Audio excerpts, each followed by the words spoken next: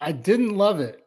I love it for the Steelers, but I didn't love it for Russ. I just think there was a couple other landing spots that would have been more beneficial career wise, not just this year, but going forward. I really thought Atlanta was going to be suitors. They were going to offer.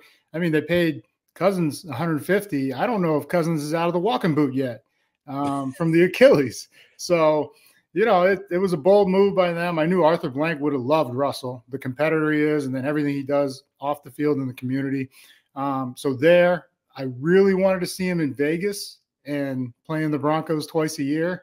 I think that would have been nice.